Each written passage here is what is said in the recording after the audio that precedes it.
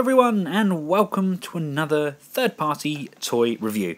Today I'm having a look at the Junk Planet Smogout D-01. This is the great little kits that come from our man, Maiden, Japan. I do like these kits. Let's open up the box and take a look. You can see everything comes individually wrapped, and already without getting these out I can see they are extremely detailed.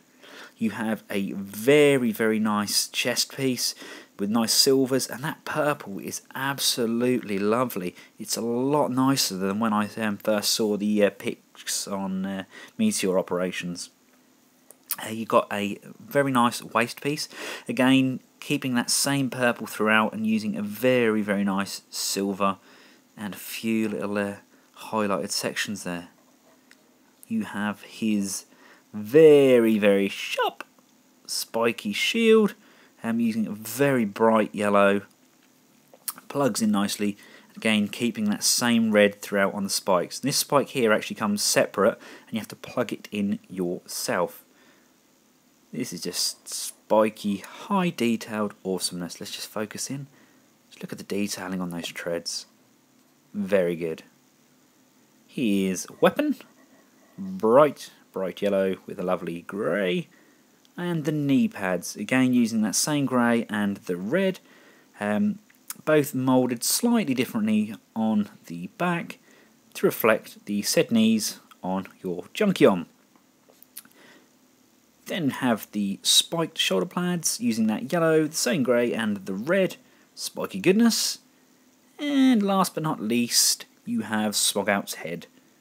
Very nice, very detailed, very Junkion.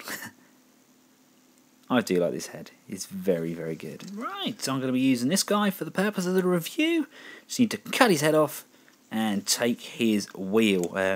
Who is this one? Retgar, isn't it? I think it's Retgar or Junkie. I think, yeah, it's Retgar. We'll go with that. If I'm wrong, then I'm wrong. Right, with the Retgar headage removed, we can just simply pop on the Smogout's head. Places on nicely with full articulation. Oh, it's going to be good. It's going to be good. Shoulder pad, peg, pushes on like so, he says. There we go. Nicely, nice and tight. Coming together already. Chest, put the nipple guns into the holes on the chest and just press firmly. Oh, that's on nicely. Now you want to grab his new crotch piece and push that on. Again, fits absolutely spot on. Oh. The knee section slide over like so, and the other knee like so. You can then pop his shield using the peg on here.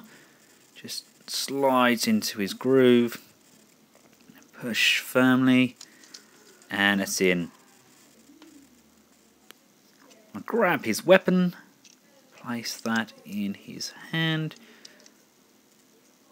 like so. There we go. And there we have it. I can't even begin to express my love for this kit. It is an absolutely beautiful piece. It really is. Considering this is one guy doing all these kits, he should really be so proud of himself. These are extremely well made and beautifully hand painted. They look so good. Let's see if I can get that in focus. If you're an army builder and you love your Junkions, you need to get the Maiden kits in your life. You really do. They can change such a bland figure into, wow, what are the Junkions? I mean, we all knew the Junkions with their variety, and these kits just have so much character. I mean, look at these two together. I mean, how different do they look? What a difference a small kit can make to a figure. And just so you can take a look at this guy on the junk heap mould. Ah, I like this. Oh, now I regret putting it on that one. Yeah, this looks so good. Yeah, they're basically all the good retailers.